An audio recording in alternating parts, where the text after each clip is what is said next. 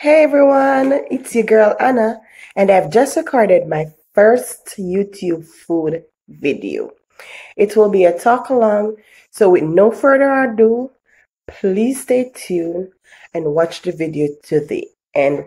Don't forget to like, share, subscribe, and give it a thumbs up. Hey guys, I will be preparing for you today some chicken cardon bleu, and this is my favorite meal. It is where you stuff the chicken breast with ham and cheese. We'll be using the tasty cheese, the gray sliced ham, and the CB chicken breast.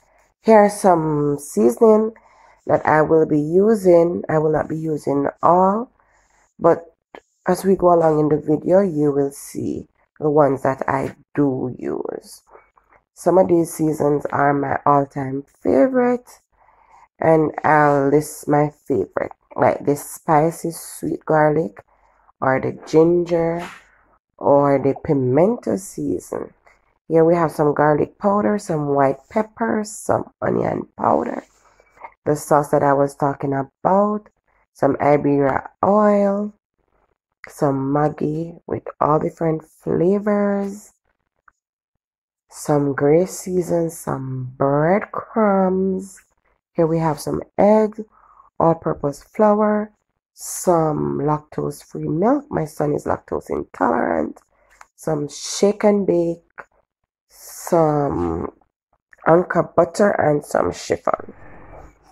Here we are at the most important part of the video, and this is where you do the cleansing.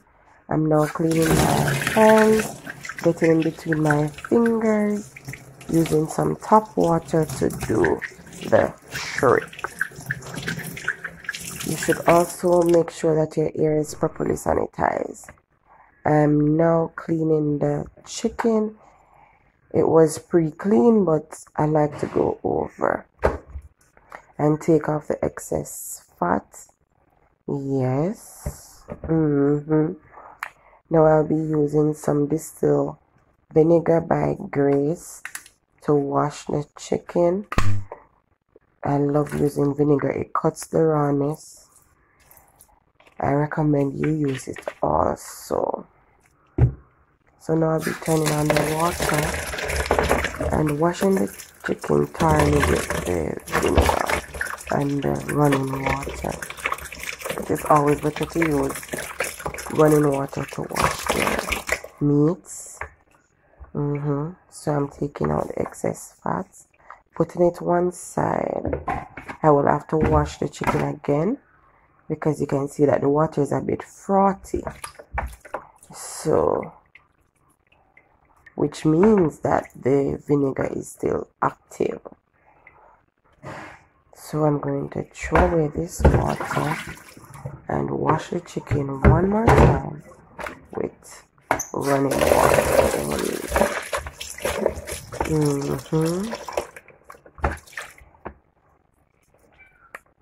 Yes, I could take off my ring, but I did not. Now I'm squeezing the excess water from the chicken, putting it to drain on the cutting board. Squeezing the water from it.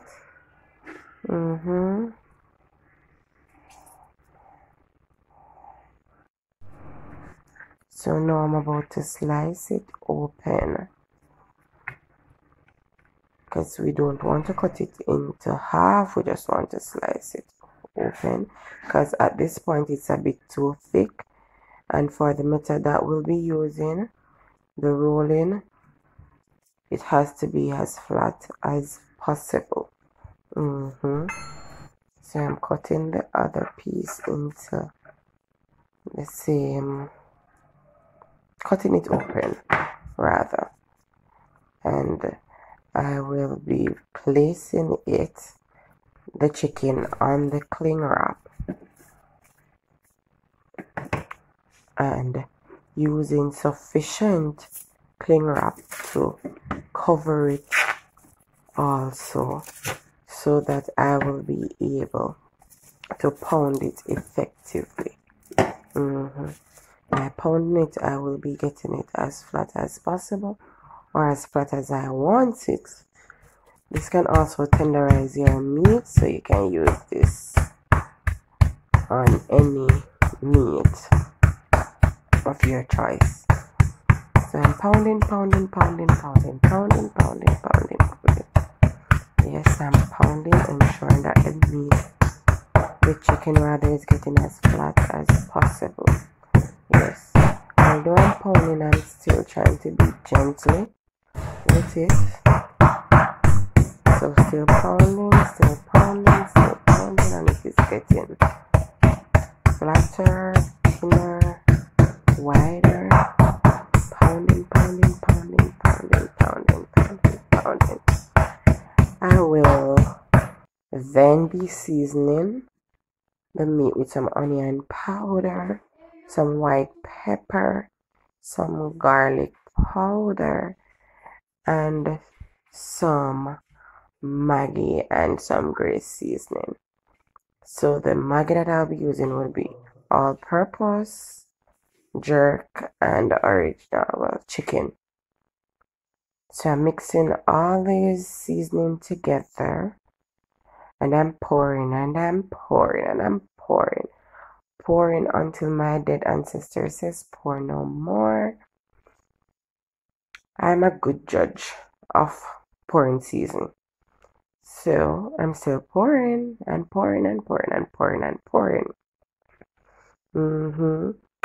Yeah, don't hear the voice as yet. It's not telling me to stop yet. So I'm pouring.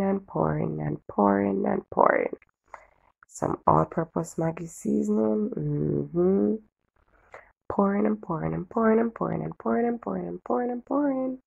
Some black pepper. Pepper lets everything taste a bit better. So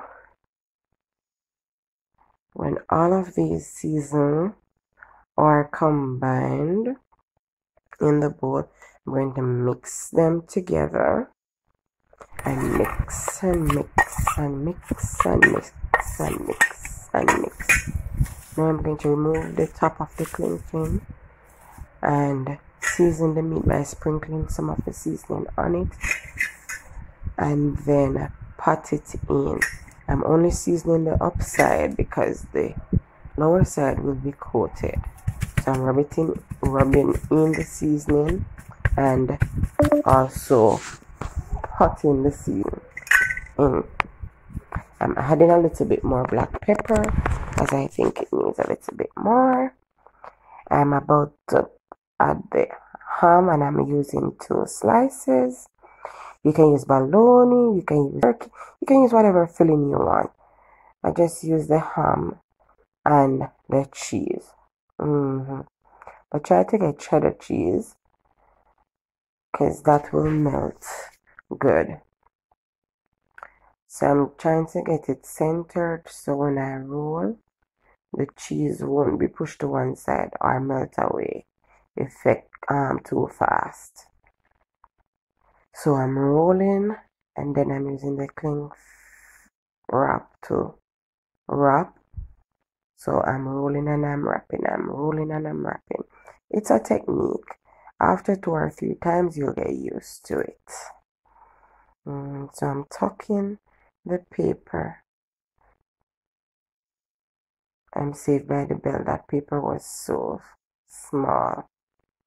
So now I'm twining the ends and I'm also shaping the meat, rolling and shaping, tucking the sides, trying to get it in an oval shape.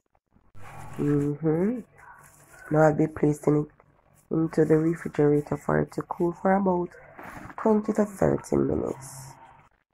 Now we have some egg, some flour, and some shake and bake. So I just cracked the egg. I'm going to use half a cup of flour. I'm just doing 2 pieces of chicken breast. We don't need more flour than this. You can use whatever flour you want. You can even use counter flour. Now you have the egg and the shake and the bake. The flour, the egg, and the shake and the bake. So I just removed the chicken from the refrigerator. Now I'm putting it in the flour. I don't want my chicken to be naked, so I'm trying to get all the parts, every last bit of it. I don't like naked chicken, no sir. When naked chicken I go. After this, I will be whisking the eggs so that the egg white and egg yolk will be evenly distributed. And then I will be placing the chicken into the egg. This is the tacky or the yucky part. But trust me, it is worth it. It is worth every bit. Oh wow. Look how yucky that is. Well, now I will be putting it into the shake and bake, the Parmesan shake and bake. And it smells so cheesy. Wow. Make sure you get everywhere. Don't want to make chicken. Wow, this looks like it is already cooked and it smells divine. Just look at it. Just look at it. I'm now preheating the pots. There are 2 pots here, one for the sauce and one to fry the chicken. So now I'm adding some oil, and this is the Iberia sunflower oil, and it's a very good oil. I recommend you use it. So I'm placing the chicken, the coated chicken, into the oil, and the oil is hot enough, not too hot. It is not overly hot, because if it was, it would have started to burn the chicken already, because the shake and bake coating tends to burn easily. So you have to watch this and monitor it. I'm now starting to make the sauce. Going to cut about 2 cups of butter. Allow it to melt. And now I'm going to add some flour slowly and gradually. I don't want it to curdle, so I'm trying to go as fast as possible. Put it in the curry. Yes, and I'm stirring. Have to get everything, and then I'm starting to add the milk. Have to go as fast as possible. Put on the chicken. Adding some onion powder to the sauce. This smells so yummy. I'm already in love with this sauce. Adding some more seasoning, seems that my ancestors are not going to say stop, so I'm just going to add a little more. Yes, and the chicken is ready. You see that ham in there? I'm now throwing the sauce over it. Sauce. Wow, look at that. And I've served it with some breadfruit, some carrots, and some string bean. So you have come to the end of the video. Please subscribe, like, and share. Give it a big thumbs up. Yum.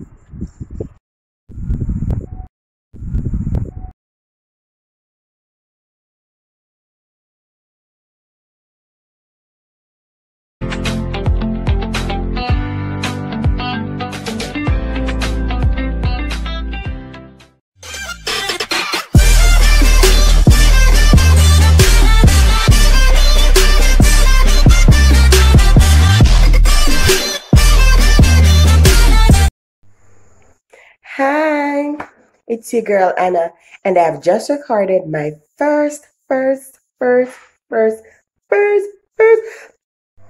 Mom. Hey, lovelies! It's your